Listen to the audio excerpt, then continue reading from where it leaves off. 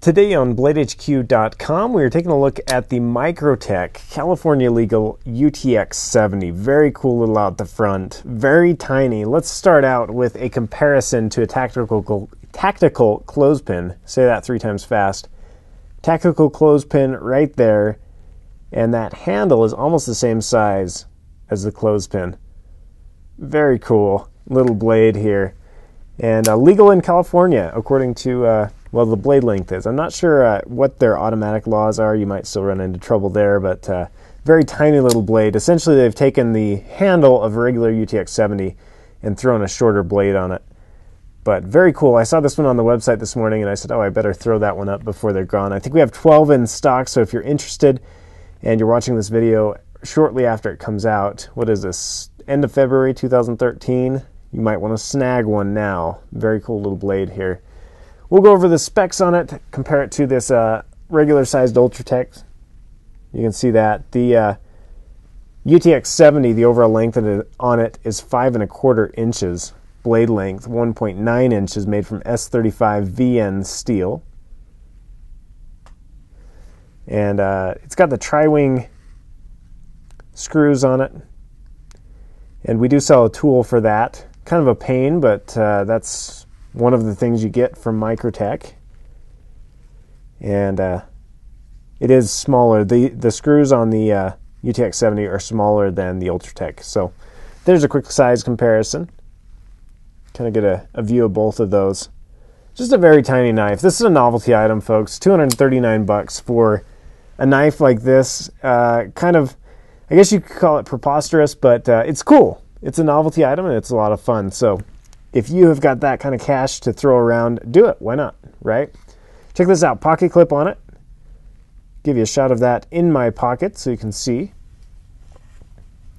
Other things you want to know, it only weighs 1.1 ounces, so super light. It's got this little lanyard hole on it. You could tie that around your neck, do whatever you want with it. Very cool little piece. I'm stoked on it. Anodized black aluminum handle, fires snappy. Very cool.